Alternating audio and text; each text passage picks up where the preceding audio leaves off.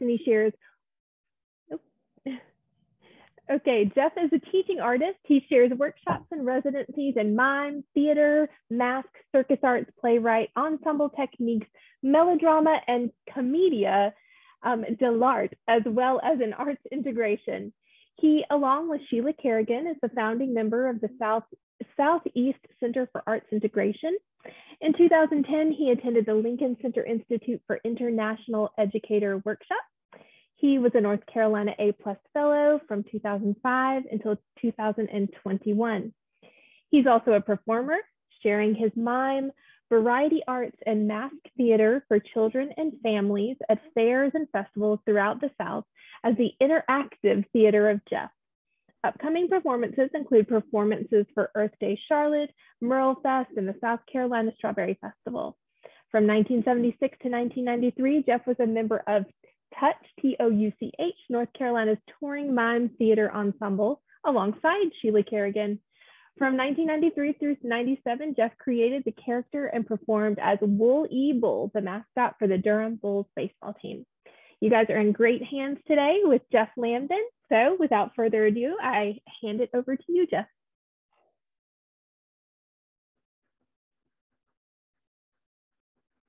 All right, well, thank you, Ms. Kimberly. Hello, webinarians, teaching artists, and people who want to be teaching artists near and far. Welcome to the South Carolina Arts Commission's second professional development workshop for teaching artists titled The Business of Being an ArtsGrowSC Teaching Artist. And this topic is the South Carolina Educational Standards and Teaching Artistry. Okay. Now, I'm Jef Lambdin. I am a teaching artist and your host for these professional development workshops. To begin, I'd like to introduce you to the other folks who will be joining me today. All right, you've already met Kimberly Mott and Amanda Noyes, the co-pilot and pilot of this session.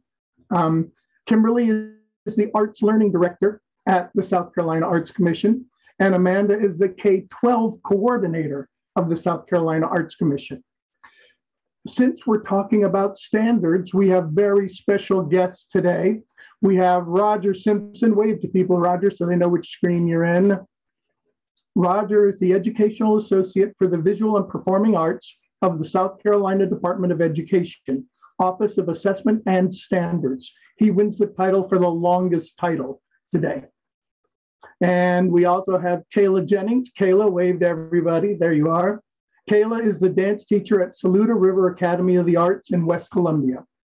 Now, all of these folks will be jumping in later in the webinar.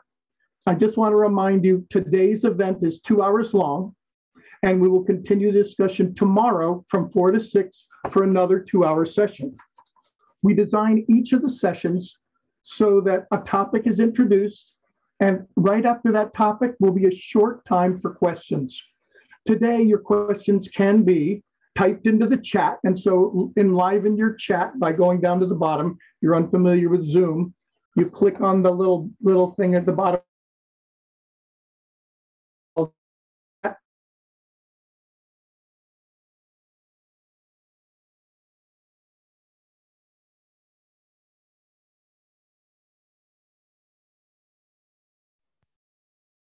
It's okay, folks. It's not your computers. Jeff's frozen. Yeah, he told me earlier that sometimes this happens to his internet. So yeah, don't worry. It's not you. It's him. Okay, I froze. Sorry, I live in a rural area, and I was telling Roger, unless I move to Raleigh, this is what I have to live with. But then I just raised my hand for you. I could see the concern on people's faces, thinking, what's going on? And I had that a little too, but everybody else was still moving. So I said, okay, must be Jef.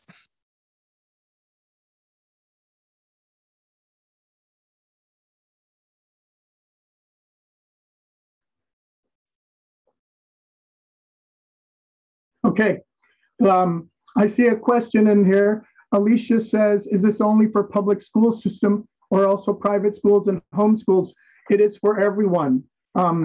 The teaching artists under the ArtsGrow South Carolina program can work with any kind of school, charter schools, private schools, and homeschool groups, and public schools. We're having thunderstorms, Sheila, and your connection. Okay, yours iffier than mine. Okay, well, we'll have to live with this today. So Amanda, if you could go to slide 1, please.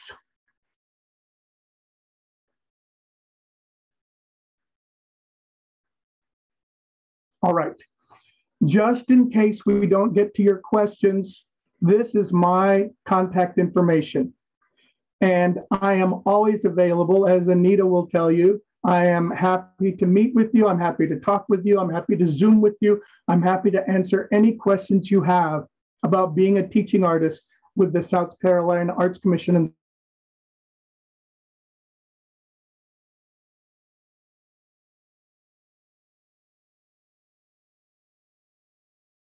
is right here for you.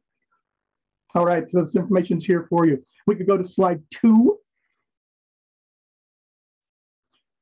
All right, this is the second webinar. During the first webinar, we talked about the nuts and bolts of being a teaching artist, and we covered all of these topics in the course of our 2 days. Now, this is the cool thing. If we could go to slide 3.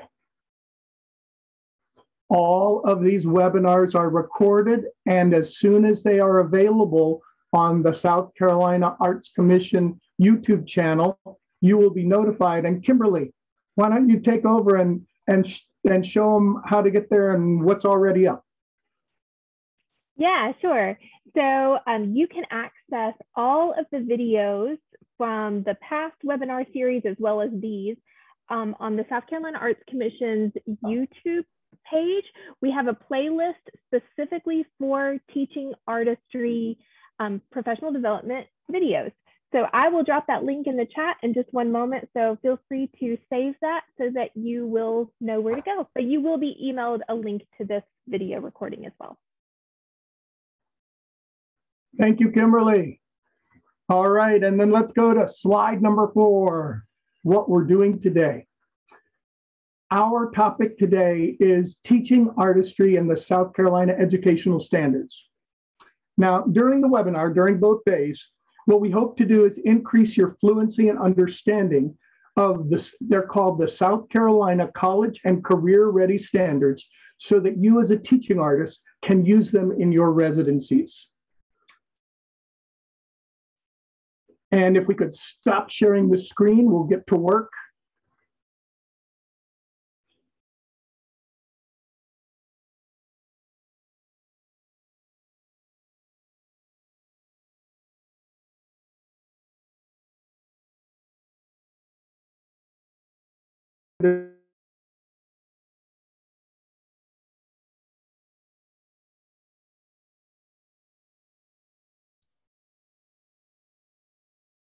Jeff's internet again. Give him just a second. Last time it was able to catch. All right, Roger, welcome to the webinar, and the floor is yours. Okay, great. We'll give Amanda a second to get my slides pulled up.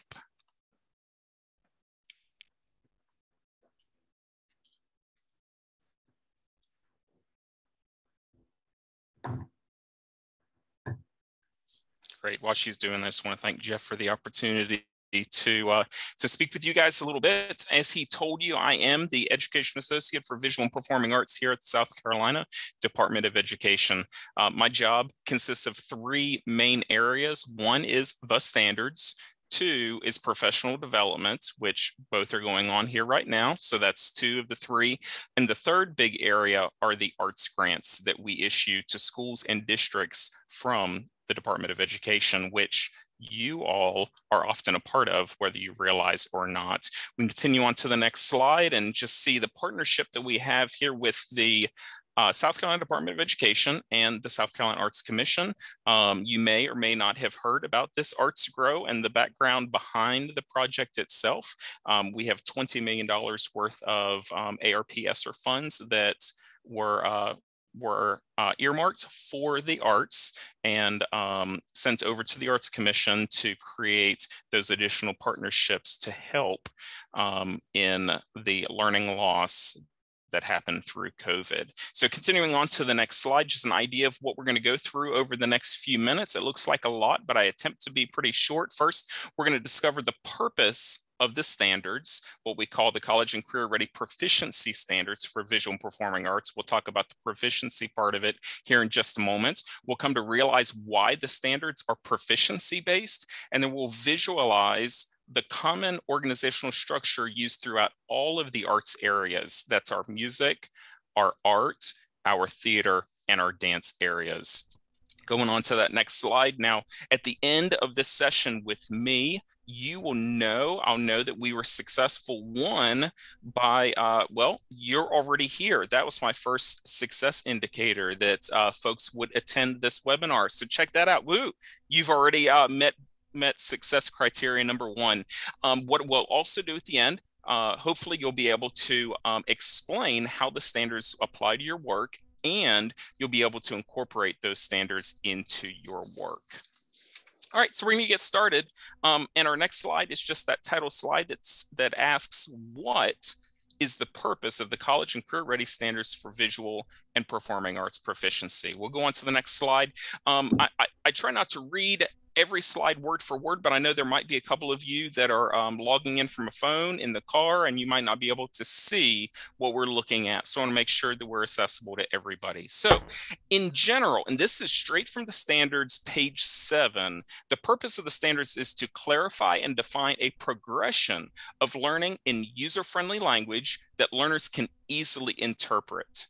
And so we want to make sure that we understand that the standards go beyond just use by teachers. They're for use by the learners themselves, the students, teachers, obviously, but also parents, administrators, and other stakeholders such as yourselves have an opportunity to use the standards, and we want to make sure that they're easily understandable by all of those parties. So as we continue on, let's look at some of these specifics for the different groups. So in the next slide, we have purpose for learners. Well, we do, believe it or not, want the kids themselves to actually know how to find the standards and be able to self-assess in the standards and see where they can go and where they should be. So for learners, we begin by demystifying learning in the arts by simplifying and clarifying the process so that it's easy for not only teachers and other adults to understand, but also the students that are learning from the standards.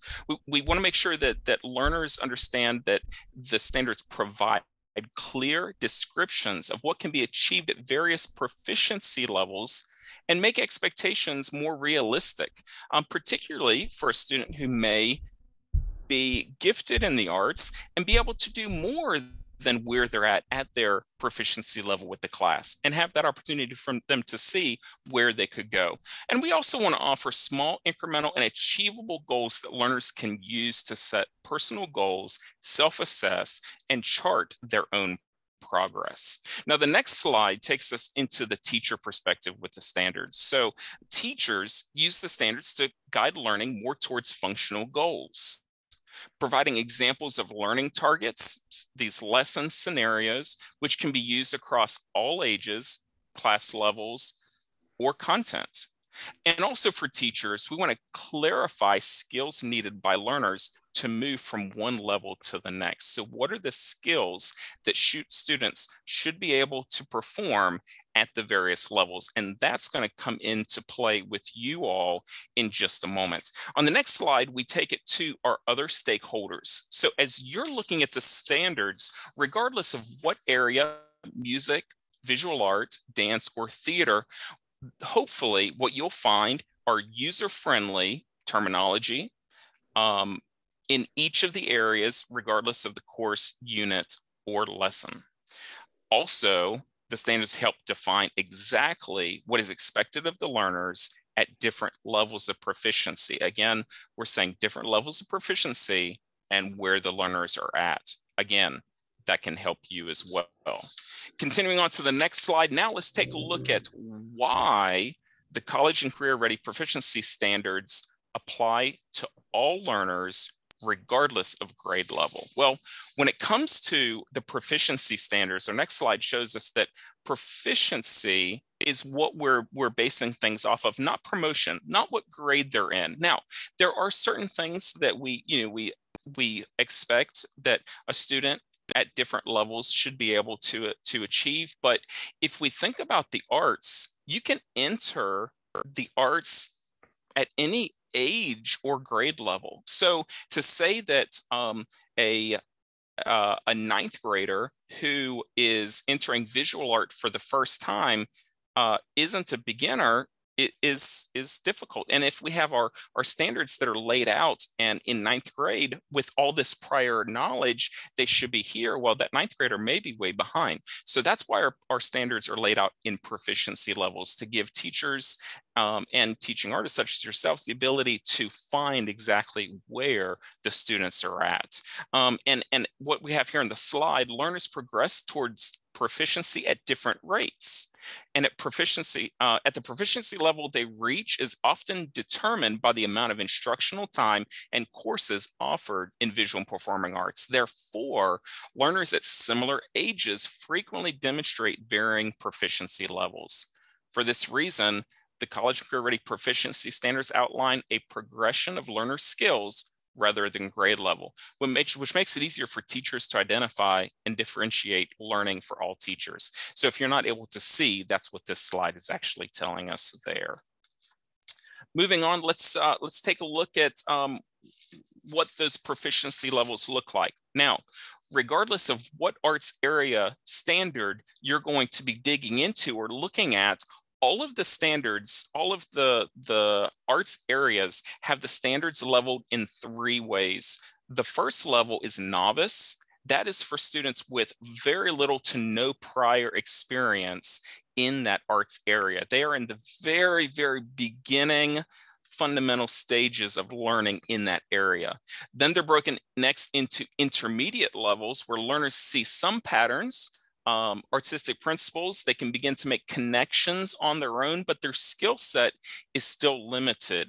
And then we have the advanced level in which the students are hopefully at this point able to not only perform the skills with success, but be able to think more about it, to solve predictable problems, to make decisions based on those skills. Now, novice, intermediate, and advanced are the 3 large proficiency levels, but within each of those levels, we have them broken up into 3 more subsets of levels where there's a low, mid, and high in each level. So within the, let's say, visual art standards, at the novice level, there is a novice low, novice mid, novice high, same for intermediate, same for advanced. So we have really, even though there are 3 levels here, each standard is divided into 9 different levels altogether. All right, continuing on. Now, let's talk about how the standards are organized. And we'll go to the next slide, and you'll see that all of the standards are organized in the same way. So once you understand the structure, then you can go from one set of standards to another and have that continuity and be able to dive in a little more quickly. Now, what we're doing is just a very surface look at the standards. In just a few minutes, you'll do a little bit of a deeper dive into one of those areas. But within the standards, we have the artistic process, which is the big main idea. We have the standard itself. We have the benchmark, which is really an idea of how the standard looks at the defined level.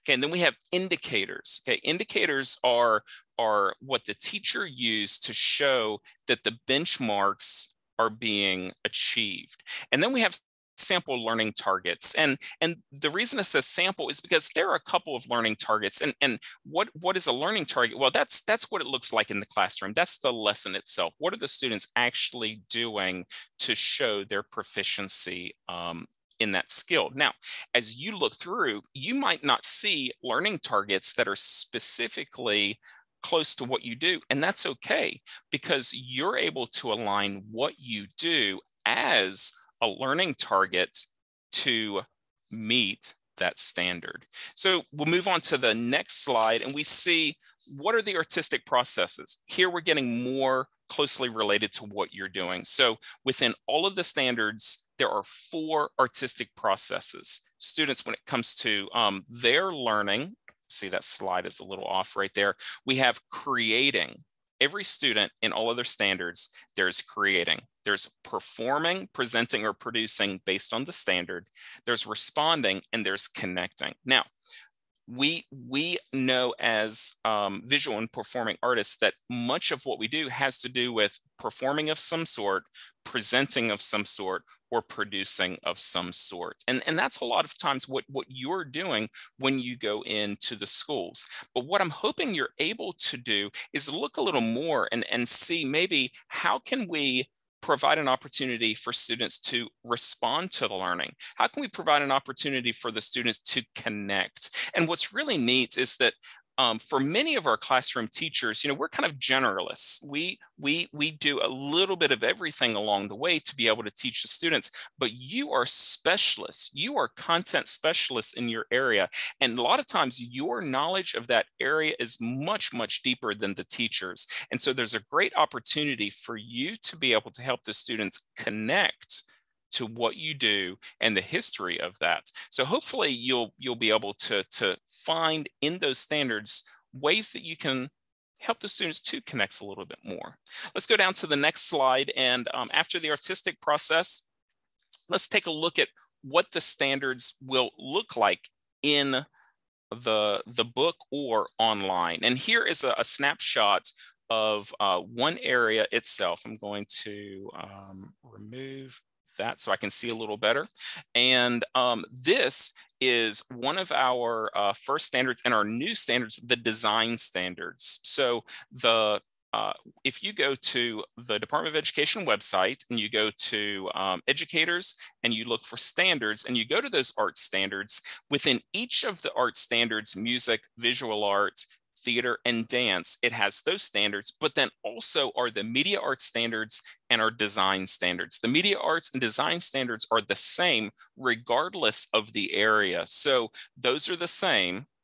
It is the content standards arts that are different. And so the design standards are new, and it's getting the kids thinking from a design perspective. So let's go to the next slide. Let's make this image a little bit bigger and see how each of those fit into the way it actually looks. So we talked about the artistic process, the creating, the performing, presenting, producing, the connecting, and the responding. So at the very top is the process. Here in our first design standard, creating, the students will be able to conceive, develop a new design idea or work.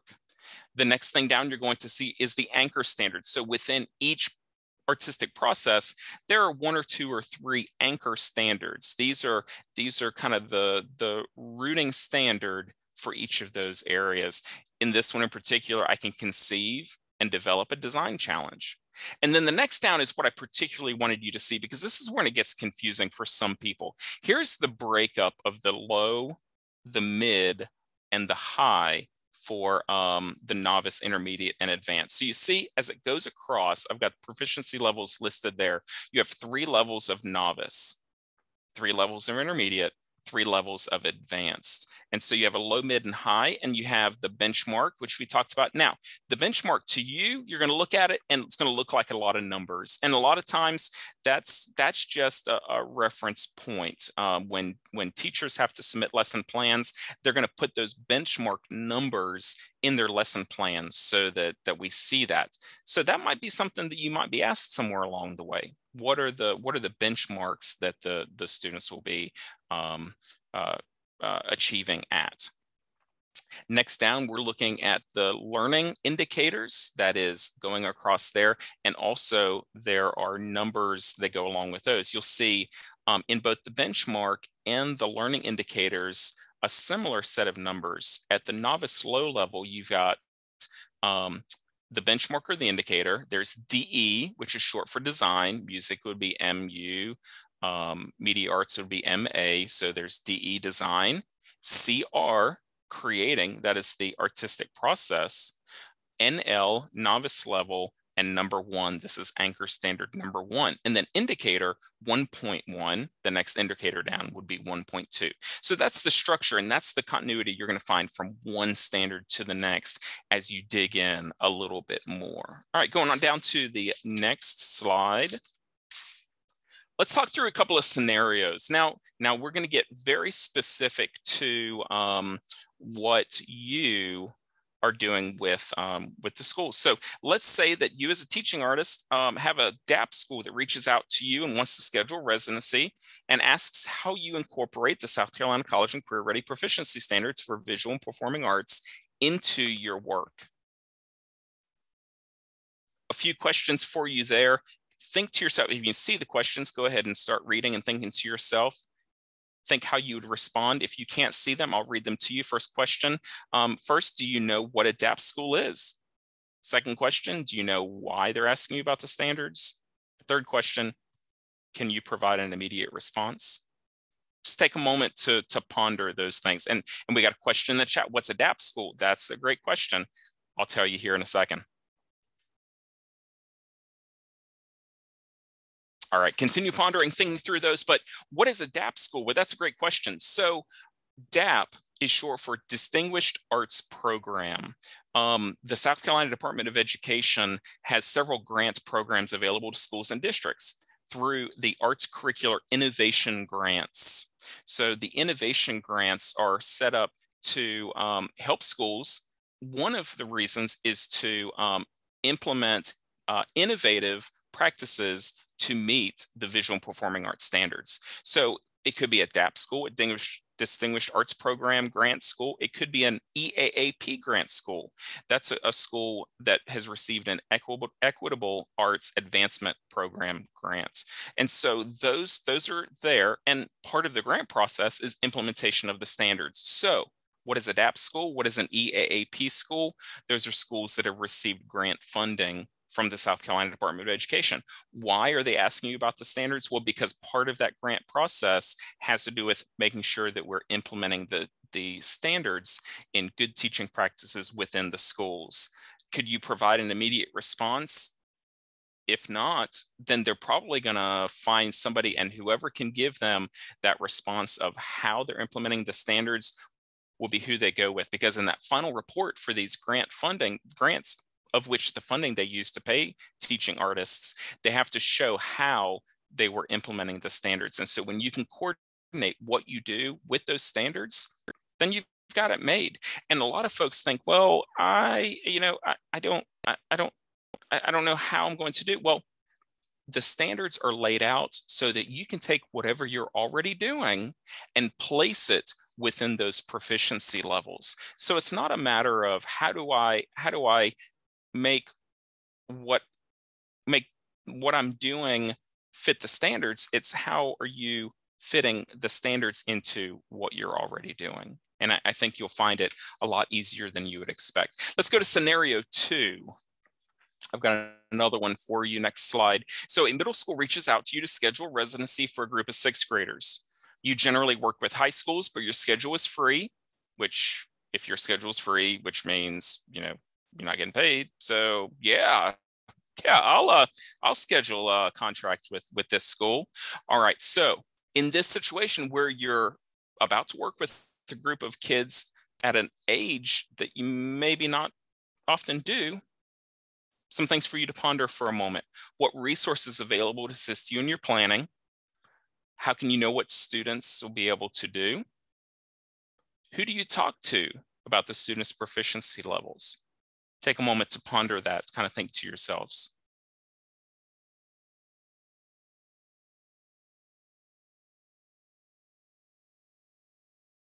All right, I've got a fun activity for us really quick. All right, so I'm looking at everybody's faces right now, well, most of us, on the screen with your mics off. And this is going to sound strange, but what I actually want you to do is respond to me with those questions. So share a response with me. I want to see your facial expression. I want to see your lips moving. I want to see those words. Share with me what you think, what resources available. How do you know what level the kids would be at? Who could you talk to? Share with me. Let me see your faces.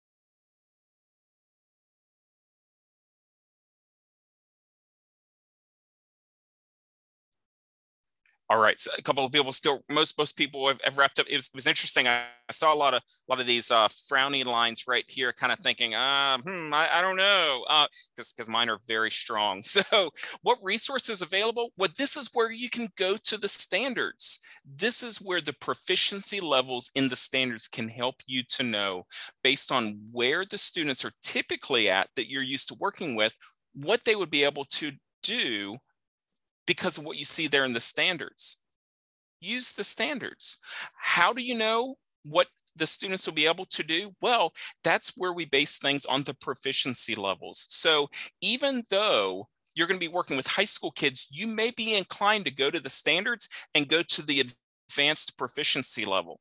But the students might not be at the advanced level, even though they're in high school. So how do you know? Well, talk with the teacher or teachers at that school of the students who you will be specifically working with. And it's important that it's at that school and those teachers, because you could talk to a high school teacher that you know at another school, but those students might be in a different place of proficiency because of their background experience and learning opportunities. So be sure to talk with the teachers at that school. Whoever is contracted with you, get that contact information for the teachers who teach the students you'll be working with, and ask them. They'll be able to share with you. They probably won't even have to think about it or go and look at the standards. What level of proficiency are the kids at in this area? And they'll be able to tell you, well, they're at the novice level, or most of these kids are at the intermediate high, but we have this group that are really kind of at the novice high because they just started, but they're progressing quickly. So that'll help you be able to key in specifically where in the standards those kids are. And like I said, take what you do and make it fit into those standards, or make the standards work for what you do. You can find that place and be able to adjust what you do if you need to get students to a different level. And a lot of times when it comes to what you're doing and what you can get from the kids, it's not necessarily a matter of can they do more or can they do something more advanced, but it's the thinking process. You can get them to think more about it. You can get them to respond more. You can get more of that cognitive side of the skill as opposed to the performance side. So take that opportunity to find those. All right, so those were just a couple of scenarios for you. Hopefully that got you thinking a little bit. We'll go back onto the next slide. And here we are, we're drawing towards the end of the presentation. So let's take a da capo. If you're a music person, you know what that is, da capo. We're gonna go back to the beginning. So let's review just a bit. Next slide. In the beginning, what were we going to do? We're going to learn about the standards. We're going to realize that they're based on proficiency, and we're going to look at the common structure among them. Let's go on to the next slide. Let's check our success criteria. I've seen many of you are on a computer. Hopefully you have your phone next to you. So many people see a QR code and they say, oh my gosh, what do I do with that? All right, if you have an iPhone, take your iPhone and turn on your camera. And there we go. Turn on your camera on your phone and you hold it right there in front, and you're gonna get a link come up in the picture that you can click on and take a little survey for me.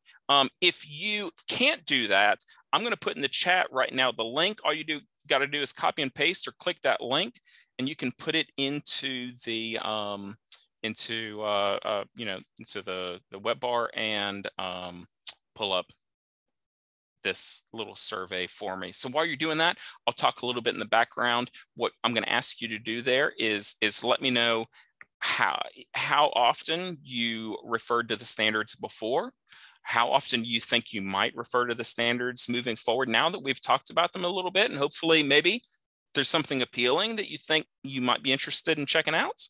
And then be able to just explain to me in a few words how those standards apply to your work.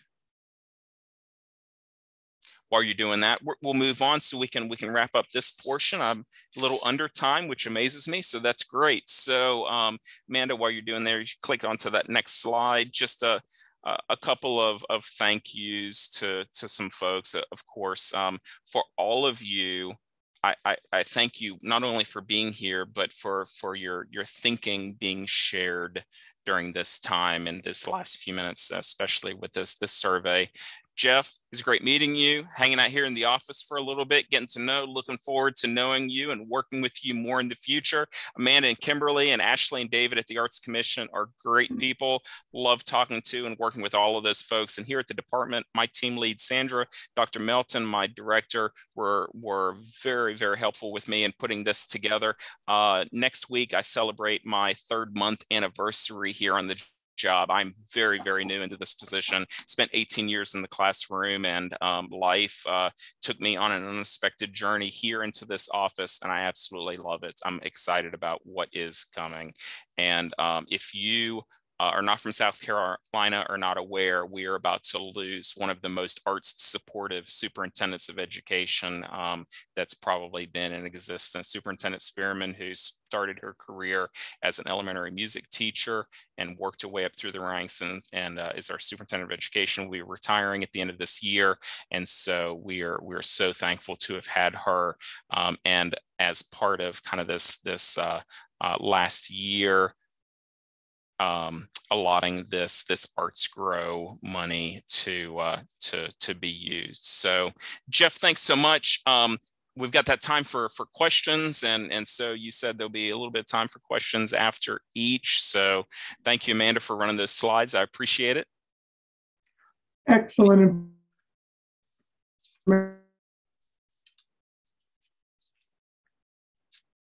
Roger, I think you had one question in the chat box, which was... Yeah, there was one earlier. Yay. Yep. Okay. Now, as soon as I spoke, I froze, right? Yeah, you did. That's right. Okay. So somebody asked what a DAP school was, and DAP, of course, as I said, was our Distinguished Arts Program School. It's a grant program that's available from the Department of Education. And those schools, many of the schools that you're going to get phone calls from are those who are receiving grant funds from one of these two sources or ABC. And somebody asked about ABC and the difference between those. DAP and EAAP are South Carolina Department of Education grants.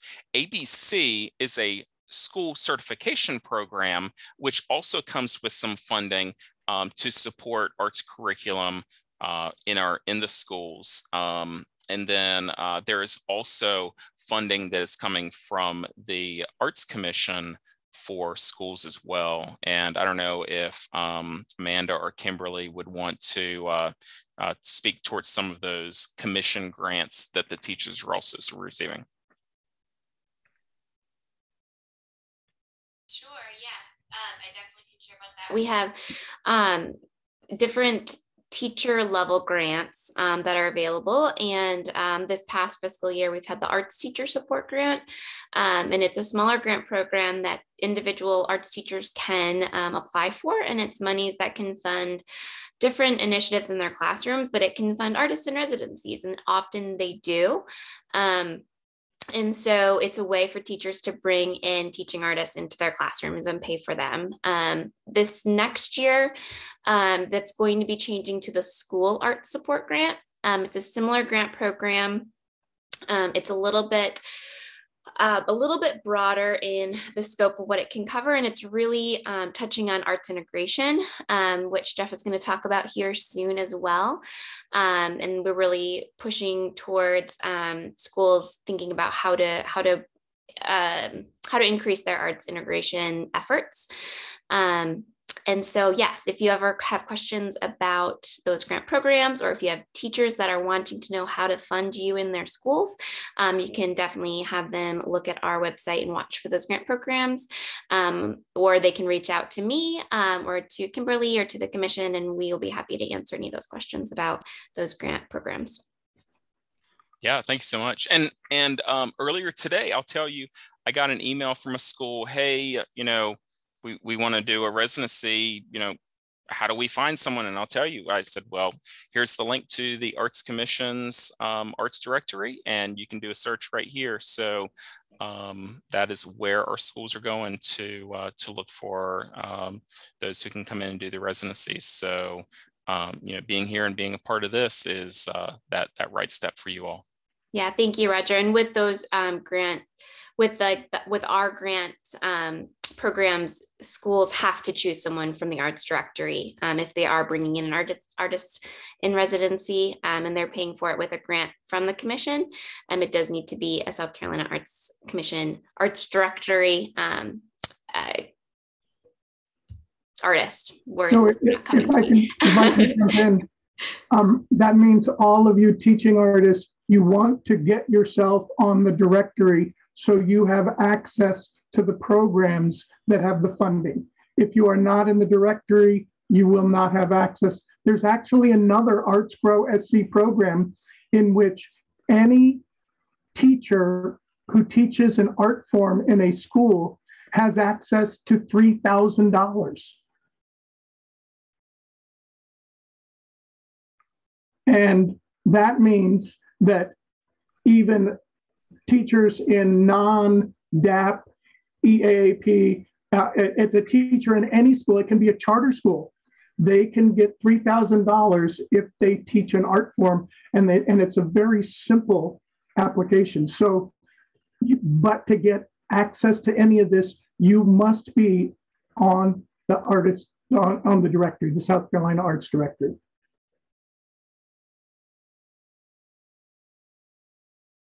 Okay, other questions, either raise your electronic hand or put it in the chat. Is the $3,000 just K-12? For right now, the School Art Support Grant will be for K-12, but starting this next fiscal year, which for us begins July the 1st, we will have some grants for early childhood education as well. So that's sort of a new thing that the commission is doing through ArtsGrowSC. So right now K-12, but it will be also available for early childhood education, some various grant programs. Someone also had a question about the directory, about whether or not, if they've applied before, if they need to re-register to get on the directory. Our directory is on a 3-year cycle. So once you have filled out the application and gotten on the arts directory, you are on that directory for 3 years. After that 3-year period, you do have to reapply. So you do have to reapply by updating your information to continue to be on the directory. So you may want to check out if your listing is still live on the directory's website, and I can drop that in the chat here in just a few minutes. And if it is not, then you will have to reapply.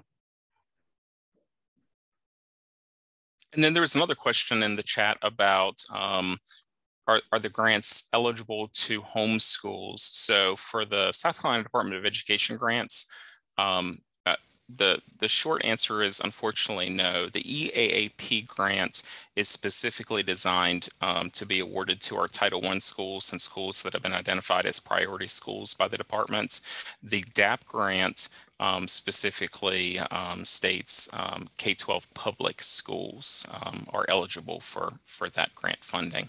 Also, the DAP grant funding, being that it's distinguished arts program, the expectation is that they're offering all 4 of the arts areas in some way. So they're doing the music, the visual art, the theater, and the dance. Excellent. Other questions, raise your electronic hand or type them into the chat for Roger while he's still with us about the standards, the format, the use thereof. What do you want to know? I've also just dropped the link to the arts directory in the chat box.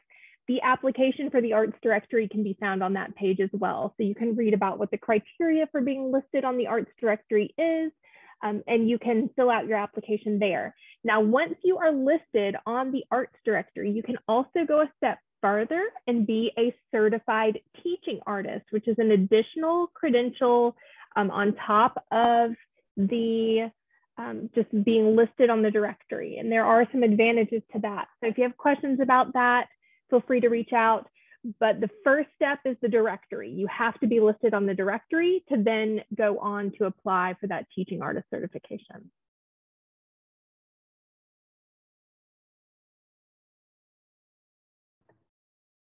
Anything else for Roger?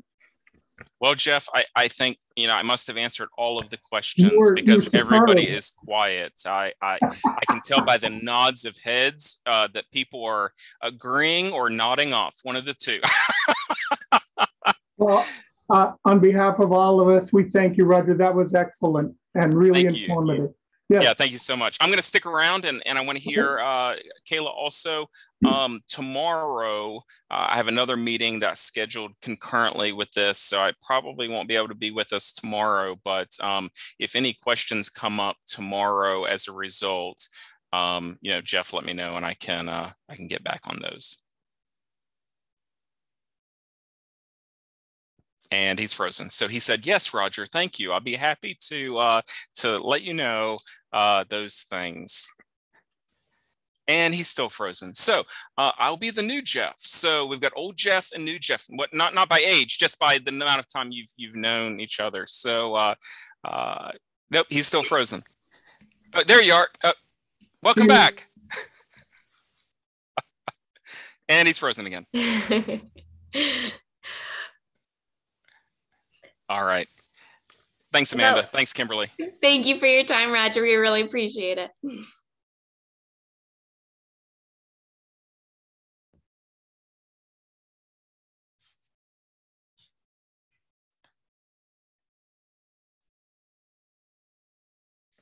Jef, we're not hearing you. You're muted.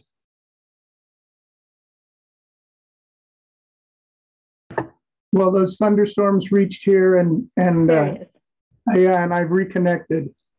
Okay, welcome to Zoom world. All right, thank you, Roger. All right, we're going to do something with this information now. This is an exercise for all of you who are here, and you'll need a piece of paper and a pencil or pen to do this. So get your supplies together. And then Amanda, if you could give me my slide 5, please. Pilot of our aircraft today.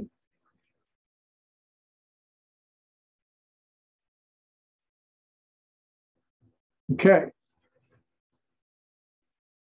All right, this is what I want you to do. I want you to, from your main art form, I want you to think of one exercise that you usually do when you teach your students. And you and I both know that, like when I teach mime, I teach a similar exercises in a college as I do in a kindergarten because there are fundamental things that people need to know about mime. Okay, I'm not frozen. Good. And I want you to write a 2-sentence description of that exercise or lesson that you always teach in your practice. So write it down. Take a minute.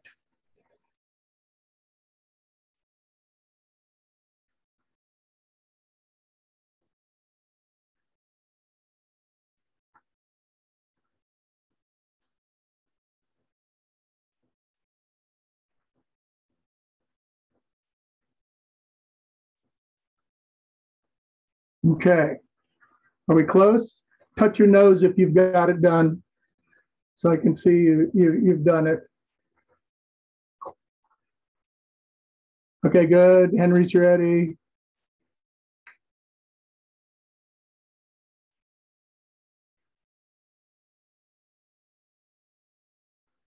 All right, Evelyn's ready.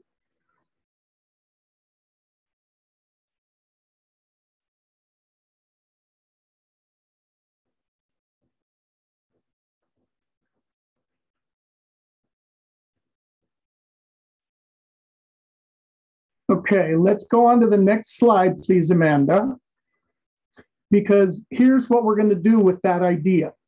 We are going to give you the links in the chat from the 2017 South Carolina College and Career Ready Standards for Visual and Performing Arts Proficiency. I want you to examine the one from your art form. So you'll click on your particular art form, right? And I want you to see if you can determine a benchmark for that best reflects your lesson.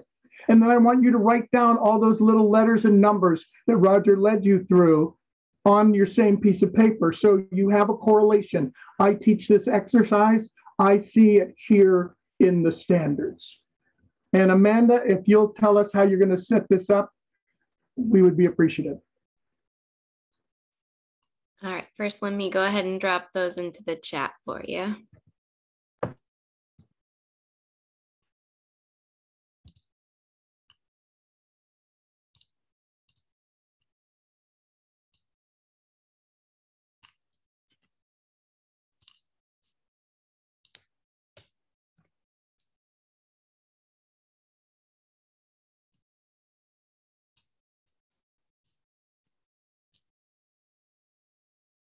All right, so those are all in the chat for everyone to be able to check out.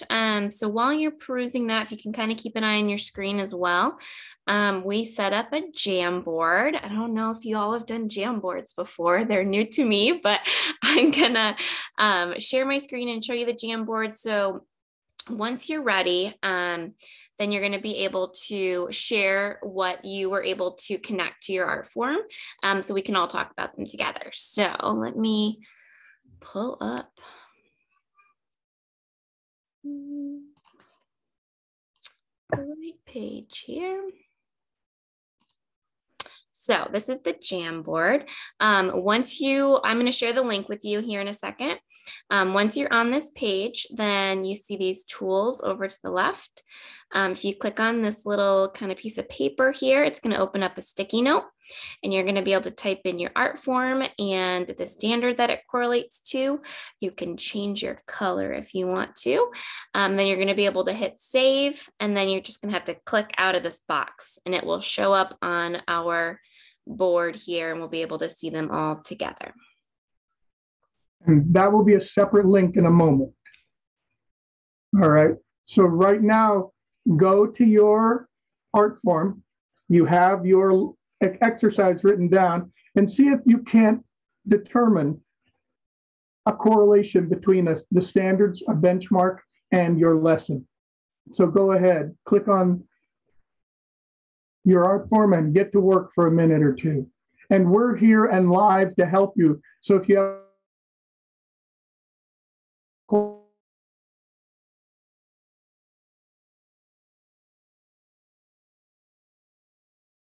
Kimberly, Amanda, Roger, Kayla, we can all help. And I'm frozen again. We all can help. You were just briefly frozen. You're back. As you're working through, remember we have those 4 artistic processes. So once you have what you would have the students do, first determine, is it creating, is it performing, presenting, or producing? Is it responding, or is it connecting? So start with that artistic process, okay, to hone your way into where specifically you're going to find your placement for your indicator to find the benchmark. And really think about your main goal for your activity, because you're going to end up doing a lot. As arts educators, we tend to pack a lot in, but we want to really think about the main part of it. Right. I encourage people not to be a Chinese menu writer. Yes, we might have a little writing in the exercise, but in mime, is that really what?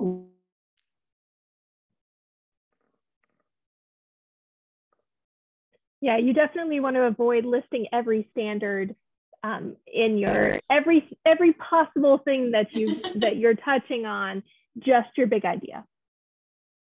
I'm being frozen. Oh, Jef, I was about to take a picture of you. I was like, that is an amazing frozen pose, but you're doing it on purpose. I love it. It's very mime of you. Okay, well, we'll post the sticky note link. Has everybody got something? Touch your chin if you're ready to move on. Oh, Amanda just put it there. So you go to the Jamboard and you will be able to manipulate it, and then Amanda will bring it up with all of our information on it.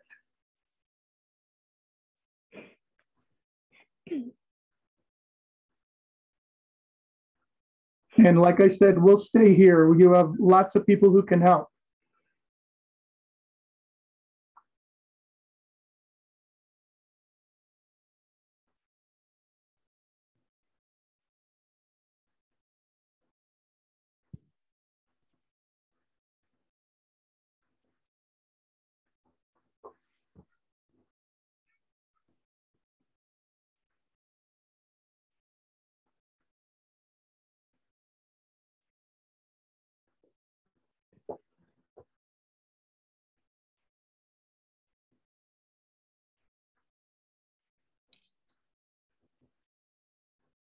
How's it looking, Amanda? Looks like I see there are several people logged in. The first sticky note's been placed. Excellent.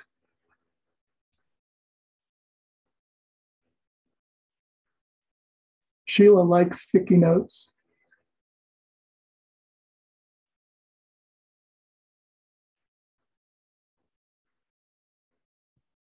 You can also adjust the size and placement of your sticky note by kind of pulling on the corner or just dragging your sticky note to a spot.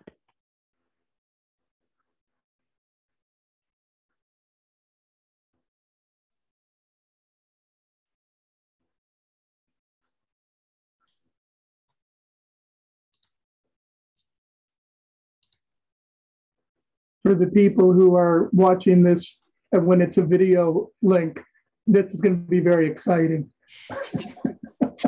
I'll be waiting for the grand reveal. Oh no, really. We should be playing some of that music like they do in Jeopardy, right? Yeah. Na, na, na. Oh wait, it's probably copyrighted. I can't even sing it.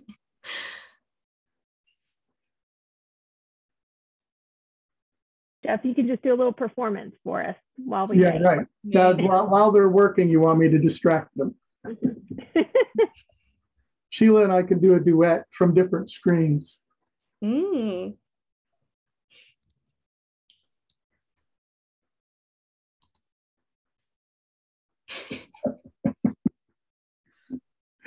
No, Sheila's frozen. Kayla's frozen. We started a movement. Of Jef frozen.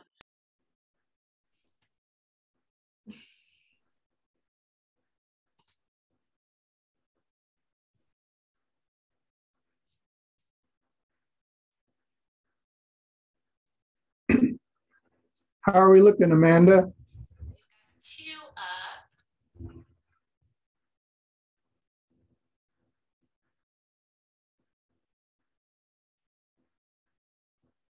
I want to know why I'm not freezing now. I only freeze when I talk. I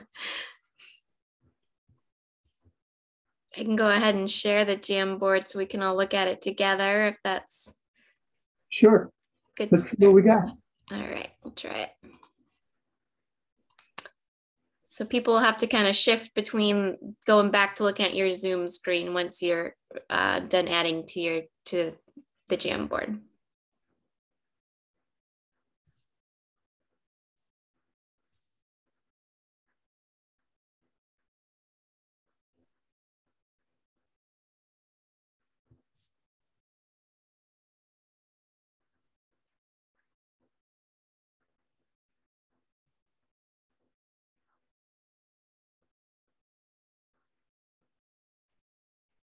Excellent. Good job.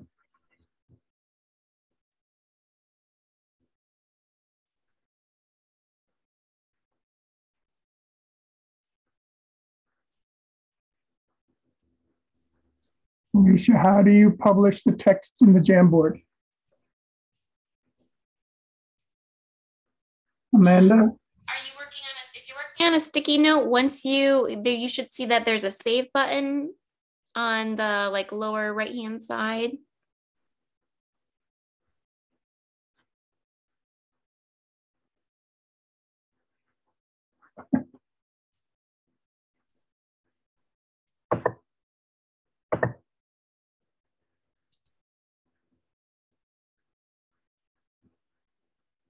All right. Thank you, David.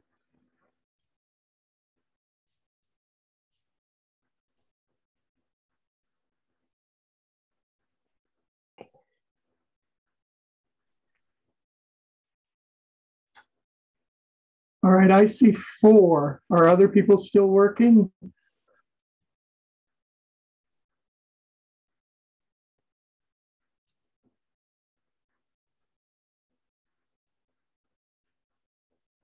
One, 2, 3, 4, 5, including me. Okay. Plus 5, 6, so 11 are on.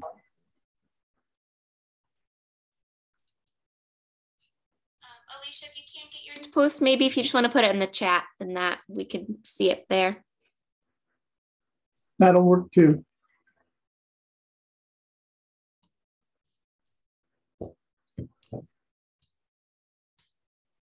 Benchmark visual arts, anchor standard, project, object painted in 3-color harmonies. Good. The exercise is please draw a basic circle, make a ball, and color the ball in black and white to form a 3D shape. The goal is to assess student artistic ability. Now this was good. All right.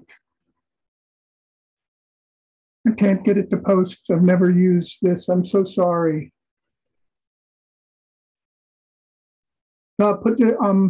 Alicia just put it in the chat. And to do that, you go to the bottom right of your screen where you have the chat going and it says to everyone and type it in there. And we will see it.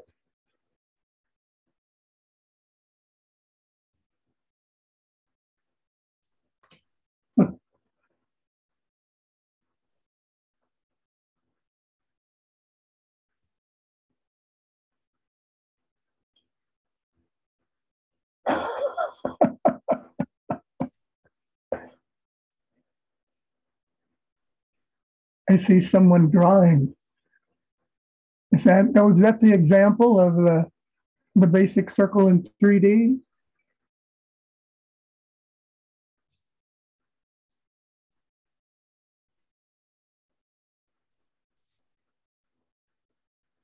Nice.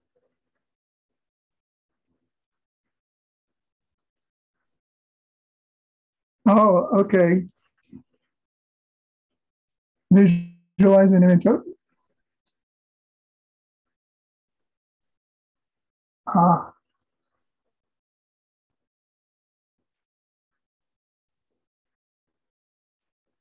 Well, I guess, Alicia, we can see yours.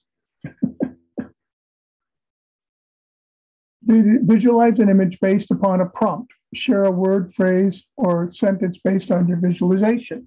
Okay. And what standard do you see correlating to that?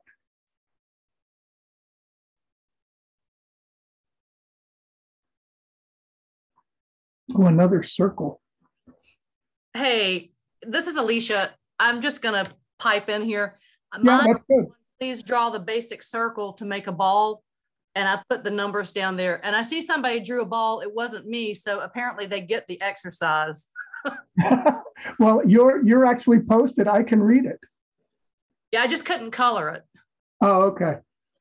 Okay. I didn't know it posted either, by the way. So sorry, that's my first time. That's all right. We're all inventing. This is our first time using a Jamboard in a webinar too. So welcome. Okay, I see another one being posted up. I need a magnifying glass. And they're making it bigger. Good.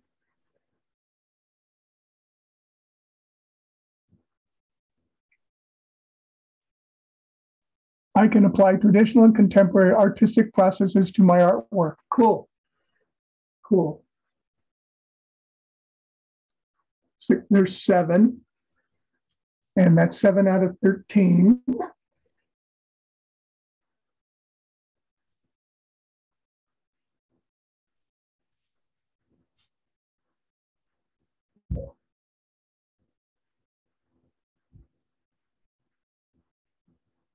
Okay. Well, I'm seeing great correlations here. Is there somebody that yeah, Amanda, let's go ahead and go back to the gallery again, please. Is there somebody that would like to share any discoveries you just made by doing that simple exercise? What did you discover about the standards, about using them, anything at all? And you could just raise your electronic hand or type it in the chat. The reason I encourage you to raise your electronic hand is it puts you at the top of the queue and I can see you rather than just raising your hand like this.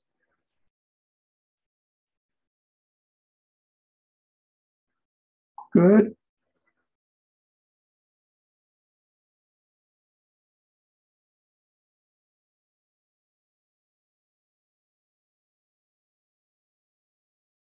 Okay, any epiphanies, pertinencies, anything at all? Okay. This is the kind of work I encourage you to do on a regular basis. What I do with my work is when I'm thinking about doing a residency, I actually go through all the exercises that I plan on teaching, and I find the corresponding standards so that when I present it to the arts coordinator at the school, as Roger said, I show them I am prepared to utilize the standards so they can get their grant money to pay me, right? And I say on a regular basis because by law in South Carolina, the standards for each subject are updated on a certain schedule. And what that means is every year there is a new standard. It might be science, it might be social studies. Currently, the science standards are finished updating, and you can use either model the old one or the new one until next year when you must use the new one. And the art standards, are you getting committees together now, right, Roger? Yeah, and because they need to be done in 2 years. Am I correct in that? So they're always being updated. You always have to keep looking at them. Do not be the teaching artist who uses the old the standards, because all of the teachers will know. And I'm not saying you have to be able to quote it chapter and verse. You have to be able to be fluent enough to find what you need. And you don't need to change what you do. You need to find it in the standards, and it's in there by and large. Okay, so here, I'm opening up the floor. What questions do you have about your art form and the standards?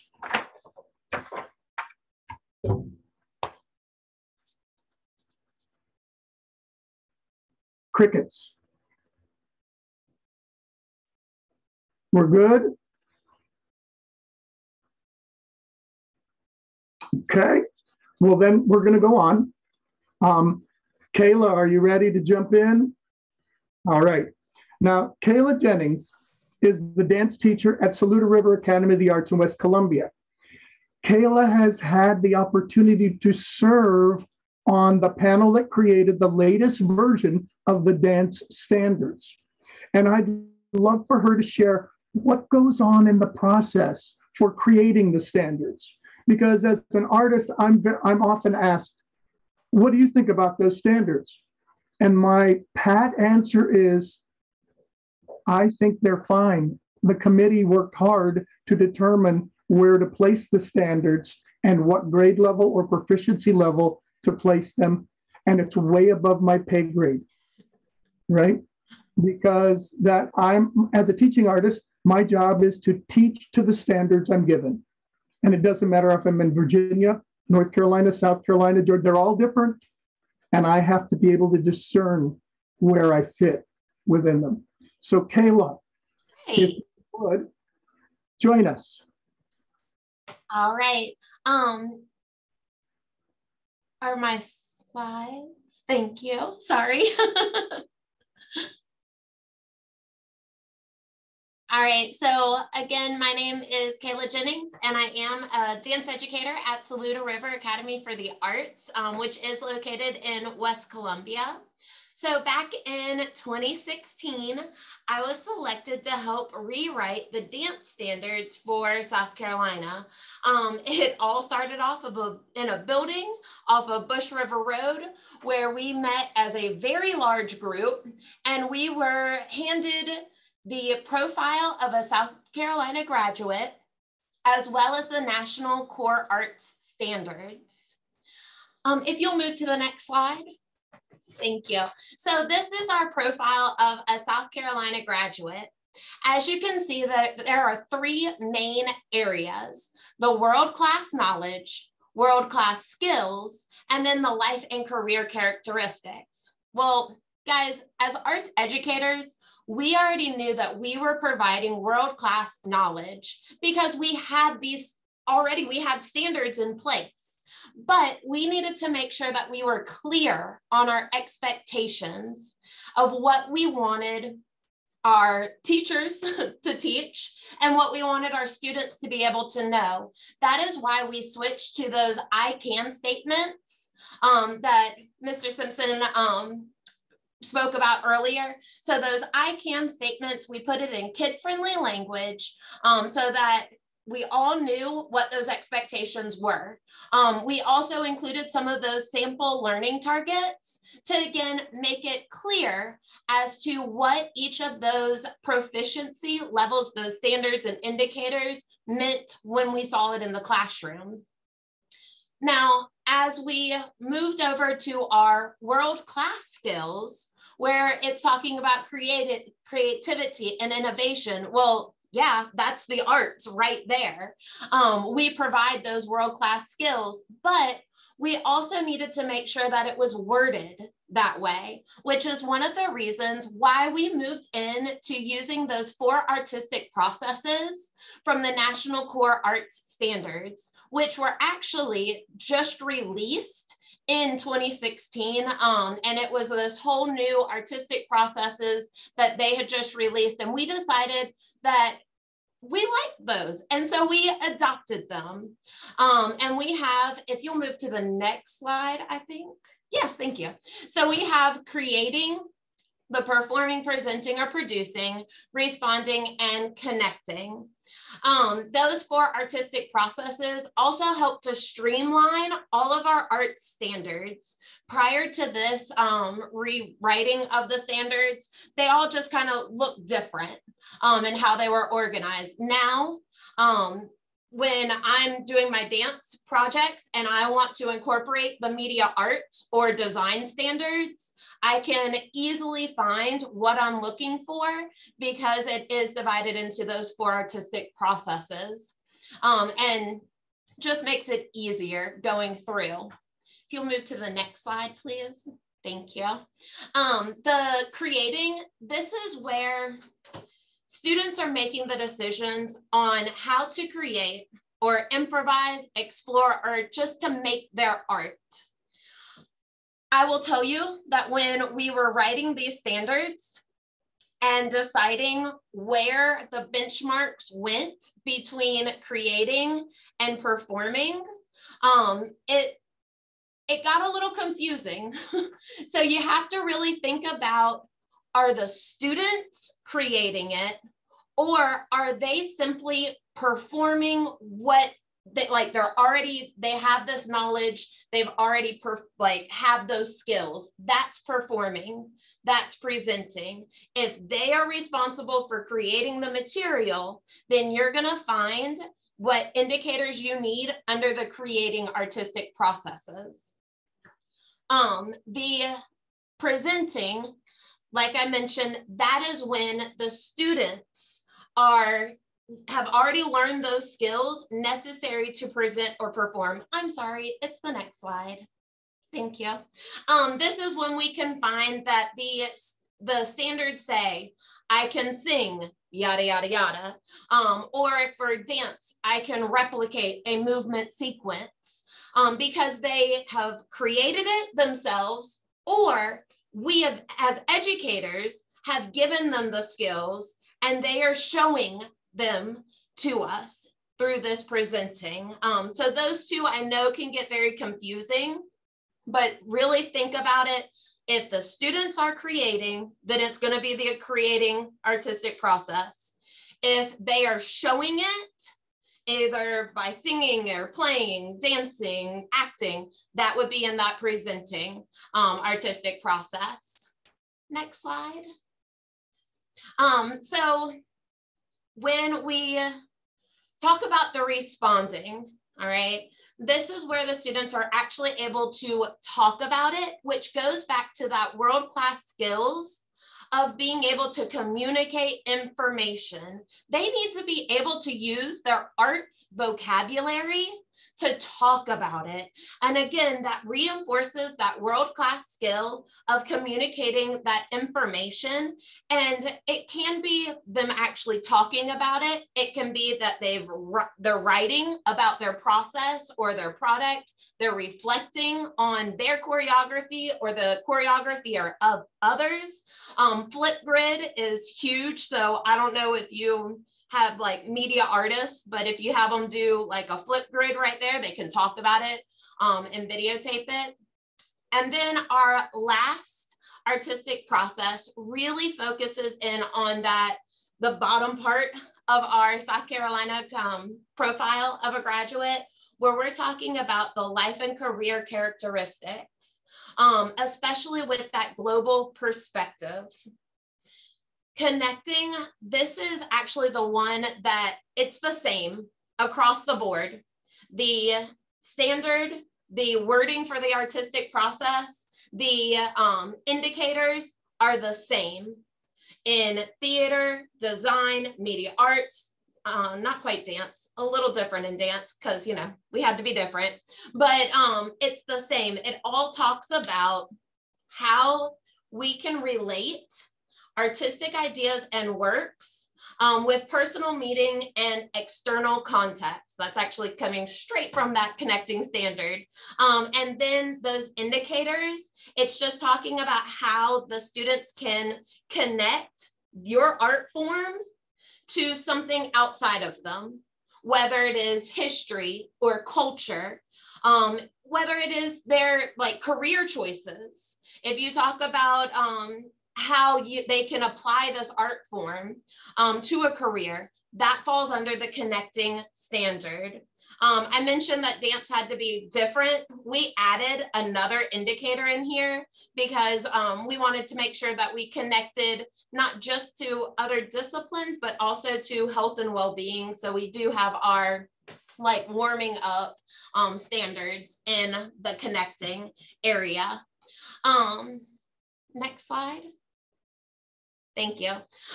So unlike previous art standards, we have had, since I've been teaching, we've had grade bands, we've had grade levels, and now we moved into the proficiency levels, which again, I know you've heard about this, but it is so very important.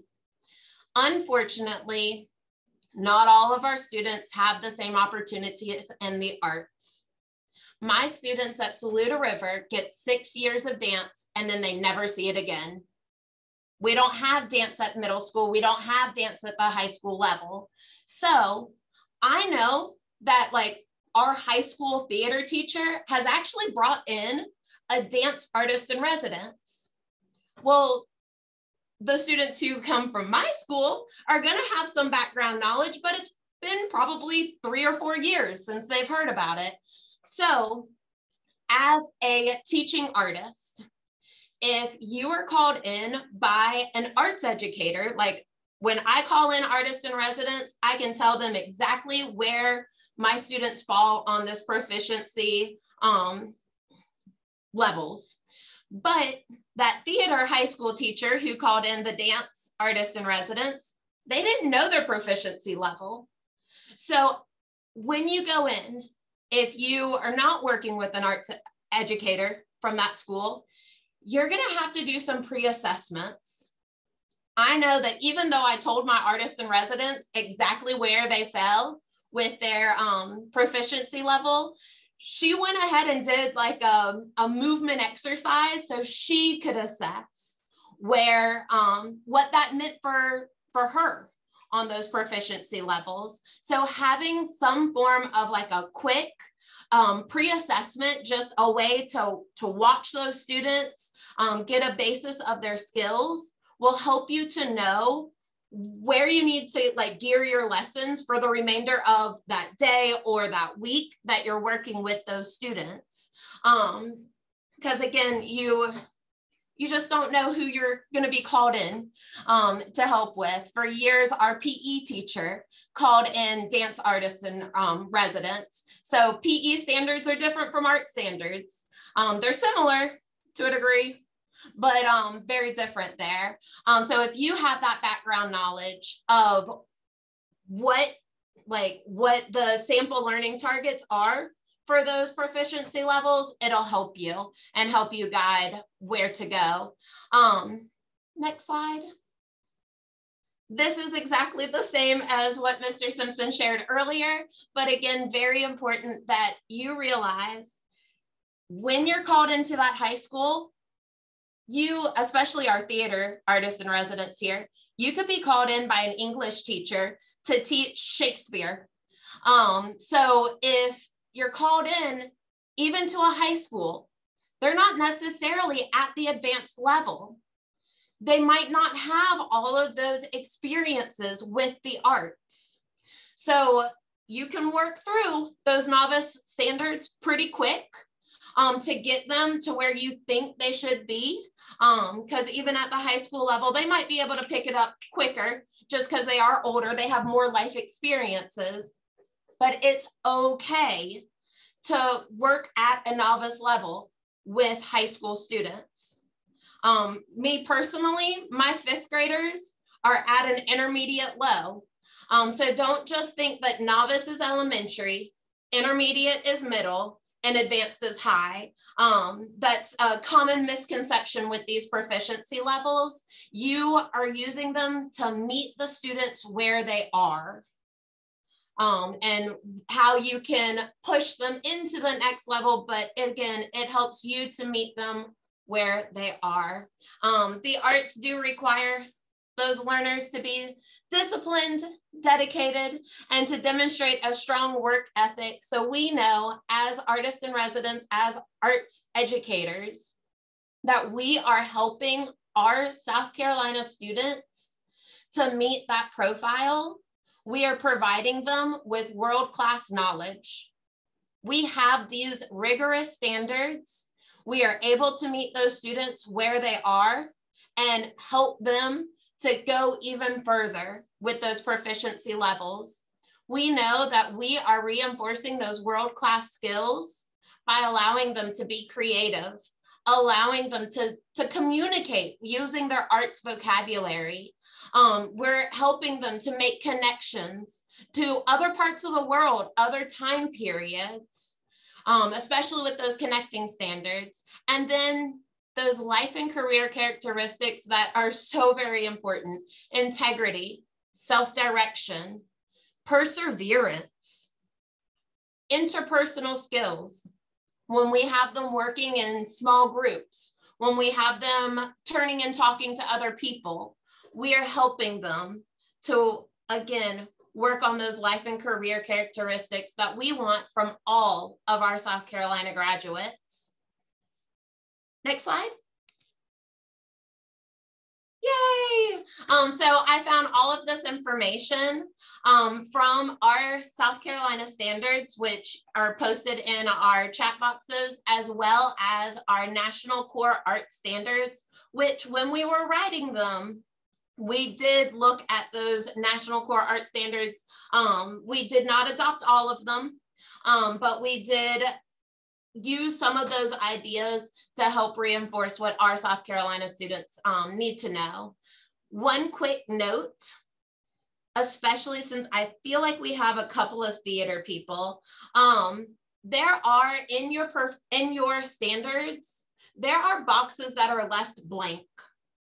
If they are left blank, that means that you don't necessarily have that proficiency level. I think it's theater that has just the novice ones filled out and then the rest are blank. If that's the case, then that's where that indicator stops. It might just have like one at the intermediate, one at the advanced, and that's where they are. Any questions? That was a lot of information.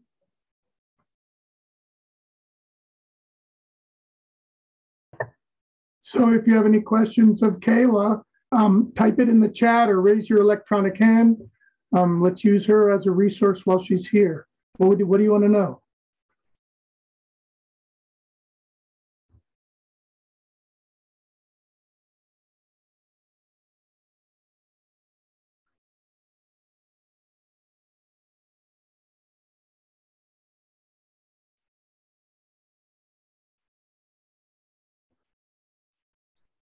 I don't know, but I'm pretty impressed that we have Sheila going off to a ballet class. That made my day. She's good that way. I love it. Yep. No questions. It's a lot, but as you're looking at the residency program that you're bringing, just remember that you are helping our South Carolina graduates to meet that profile. And again, those standards, we had this document in front of us the entire time. Well, both documents, the National Core Art Standards and then that profile. And we kept going back. How are we helping to make our students achieve these goals?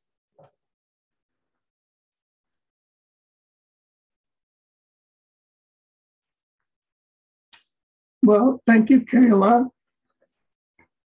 I appreciate all that. There is a question from Anita. So if you are teaching, if you go into the classrooms, I know that typically at Saluda River, we call our artists in for a week-long residency. If you are seeing them for like a longer project, then you might actually have an indicator from each of the artistic processes, but it would only be like one. So maybe you are having them, I'm gonna actually use what my artist in residence did this year. So she started out with African dance. And so they were making connections to that culture. They learned that choreography and they performed it. So that's connecting. They had one connecting indicator that they did for her beginning, and then they had a presenting. Then she had them move on and make a connection to hip hop dance and how it kind of like transformed and morphed over time. And so she taught the history of hip hop, and then they performed it. The last day, they had to like show what type of movements they considered like West African and what type of movements they considered hip hop. So that was a little bit of creating, but we didn't even use that indicator. It was really just the two with the connecting and the presenting, and that's okay.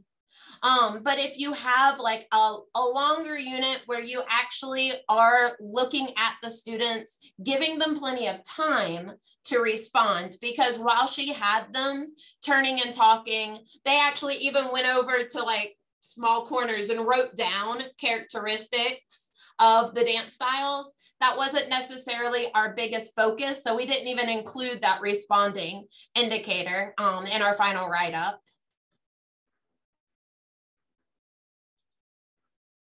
And Anita, when I do a theater residency on my planning form and then my post residency documentation, I usually end up with 3 or 4 maximum that I really focused on in the course of a week. Other questions?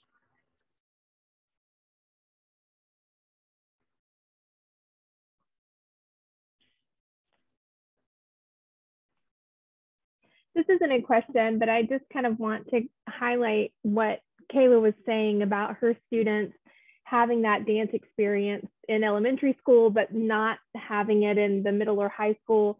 A lot of times schools are meeting those standards by bringing in artists in residence. So that's one of the reasons why it's so important that you as a teaching artist are addressing standards, because there may not be a dance teacher in those schools, and you may be the way that they're fulfilling their standards. So just another reason why that's important. To piggyback off of what Kimberly just said, when Saluda River first became an art school, we only met our dance requirement because we brought in artists in residence. So we had that artist in residence, I think at the time it was just that full week, but during that week, that's when my students got that dance instruction, and that was their only exposure to it until I started teaching here. So y'all really do fulfill a huge role in helping these students to get access to this arts area. And that, again, why it's so important that you have an idea of those standards.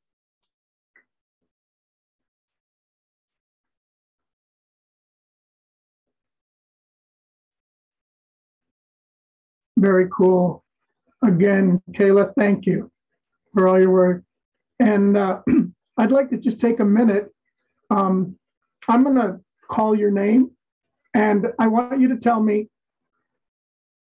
what art form you work in and any sort of experience you have had sharing residencies with students. And as you can imagine, in Zoom, everybody's screen looks different. So I will call your name in the order that I have you. And if I call your name, unmute and just talk to us for a minute, just 1 minute. Okay, you ready? And I'm gonna start with Henry Cook. Unmute and tell us who you are.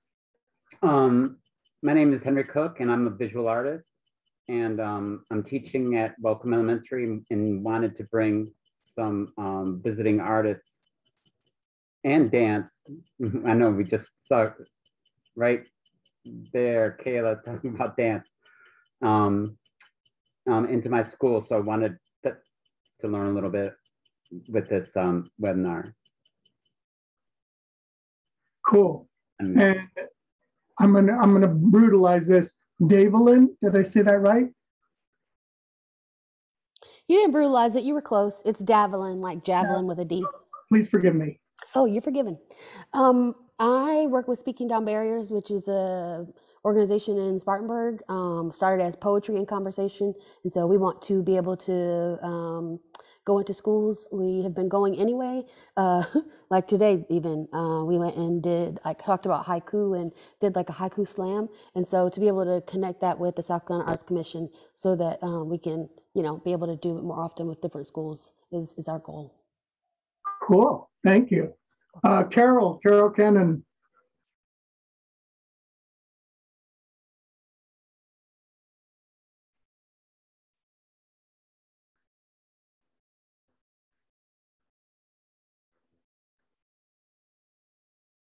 Carol is frozen. It's not me this time.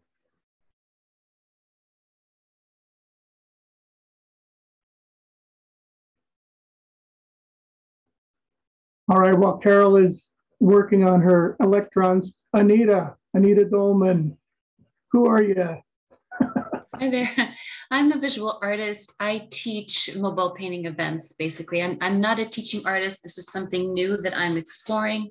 I love kids. I've always worked with kids for many, many years I have children and they're grown now, but I've also worked in Scouts. I've taught many different things. I teach painting and I am skilled in various types of acrylic and mixed media art and new different techniques that are maybe trending now. So I teach mostly adults, but I also teach kids, and I would love to start doing the artist in residence programs. What my goal is in coming to these trainings is to find out where the greatest needs are, where I can help the most.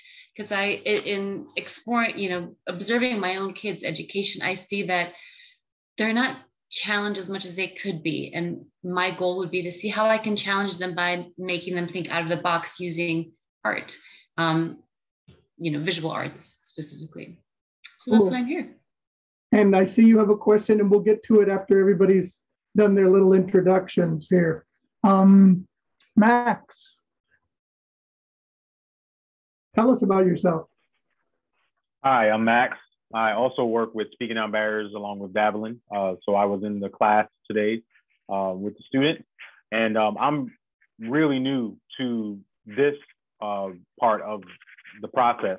I'm looking to also utilize my gifts and my talents to take to the schools, to the kids, because one of the things that I experienced today was just giving kids alternative ways to express themselves, create, and also view it as something that they can do in the world, maybe even as a living. I learned that pretty late in life, and most of it learned it through Speaking Out Barriers, that you can use poetry and art to push your gift, as it were, or to use it as a form of activism.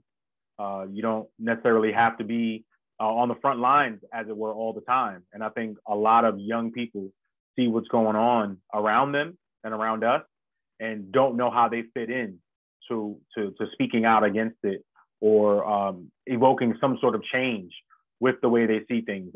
I know we've noticed that youth have been a big part of the mobilization of awareness, as it were, recently. So part of my goal is to make that a realistic thing for those who are creative and just are not being pointed in that right direction.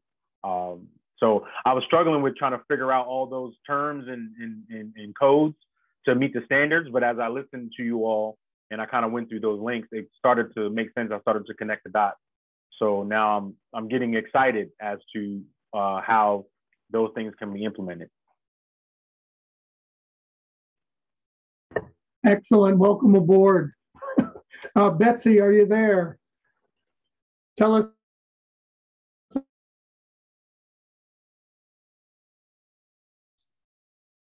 I think he froze. Is Betsy there? I am. Okay. I just super smart with all this stuff, so. You're doing fine. There we go. I'm Beth Kassan with the South Carolina Children's Theater up in Greenville, and I'm the education director. So I don't personally go into classrooms to do the teaching. I'm sending our artists out as needed. So, I've been sending emails out while you guys have been talking to find out how, as an organization, we can get listed in the arts directory, and starting to figure out which of my teaching artists I want to get officially certified through that. So similar, having the minutia, all the letters and numbers explained to me, it was like, oh, now I understand it. Okay, now I can understand how this all fits together, and can better. A lot of times what we're dealing with is people that are seeking to bring their kids to a show, or to legitimize this story drama exercise that they know that we do well, but they have to sell it up to their admin. Their principal has to approve it. So if I can give them those tools so it can get sold up the chain, that's where I oftentimes use those standards. So thank you so much for today. And I look forward to getting more information through all that I've been typing. Great, thank you. All right, Alicia, are you there?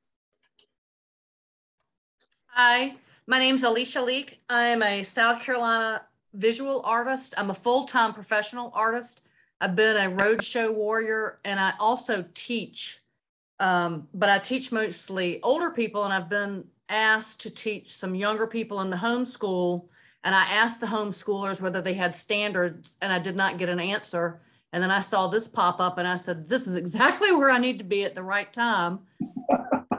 I am on the South Carolina Artist Directory and was just informed that I'm still current, and I want to get that other certification that follows, but there's been a gap in the time that I signed up with before COVID, and during COVID I had to pivot to something else. And so I'm trying to make an exit strategy out of doing outdoor shows that, and I think I have some things to bring to the table in terms of teaching.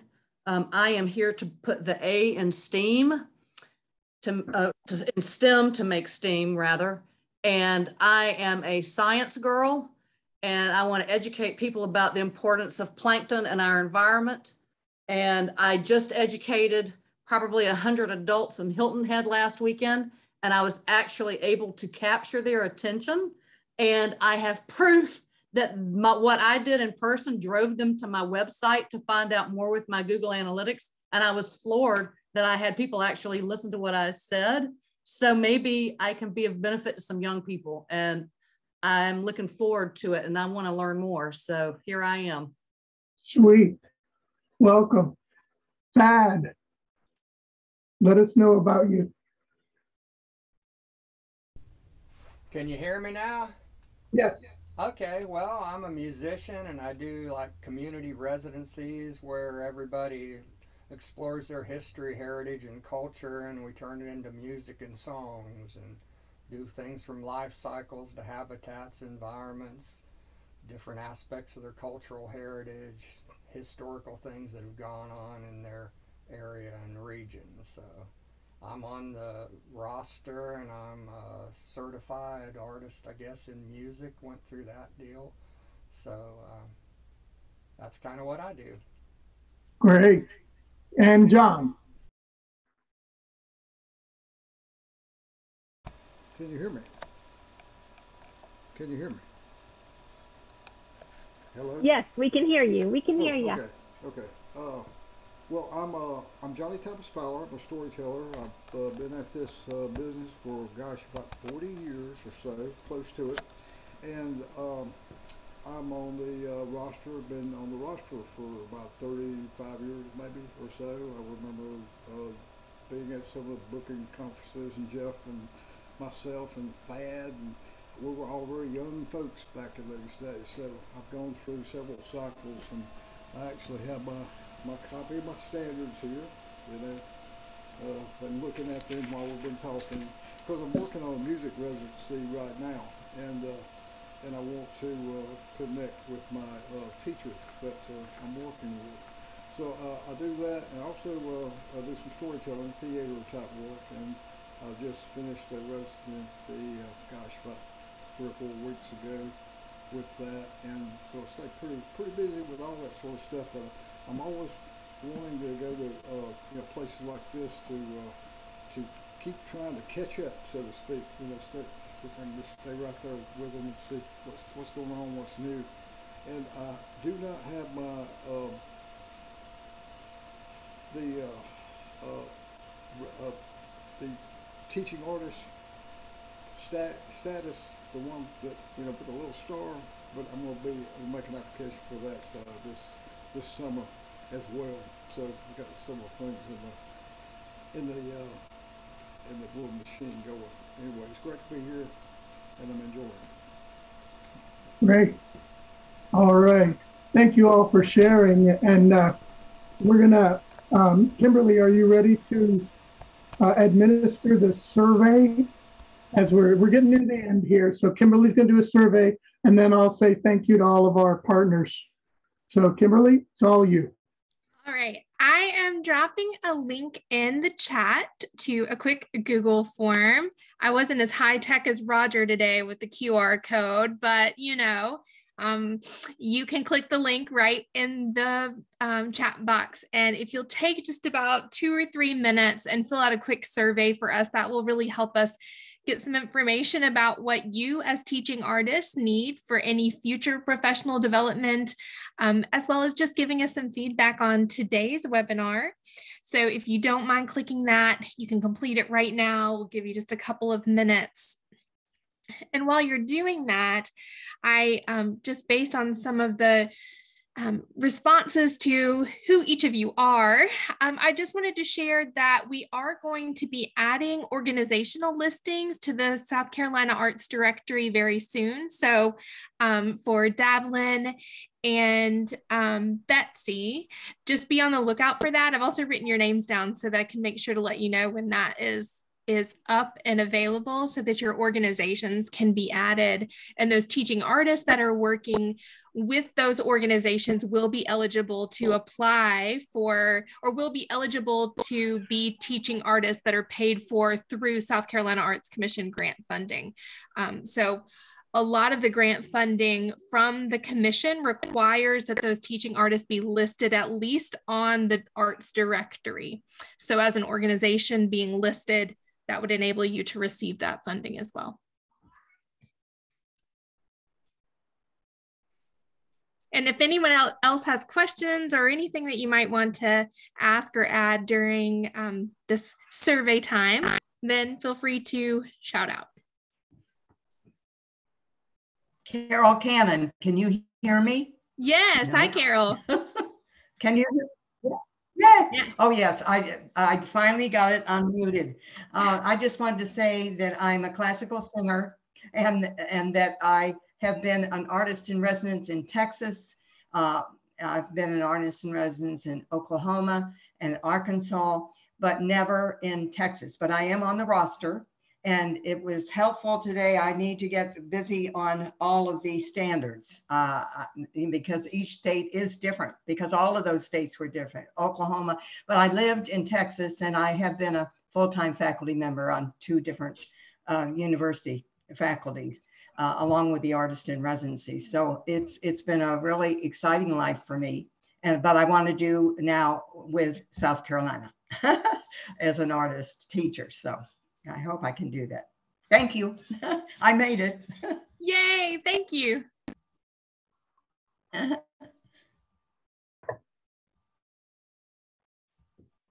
Everybody looks like their eyes are up, so I'm going to go on. Kimberly, thank you for the survey. Amanda, if I could have my 11th slide.